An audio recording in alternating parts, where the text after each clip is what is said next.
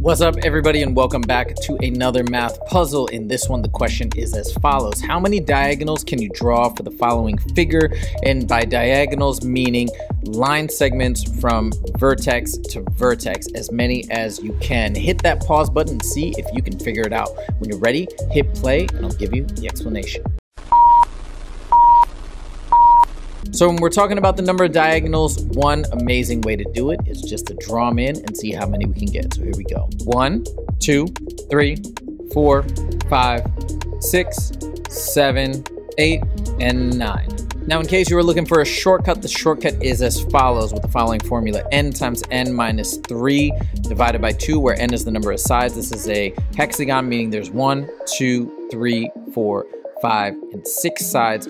So it's 6 times 6 minus 3, which is 3 divided by 2. 18 divided by 2 is again 9, which means double verified. 9 is the winner. Done. I hope you guys enjoyed this video, and if you did, please click that like button. If you want to see more math puzzles on the regular, make sure to click subscribe.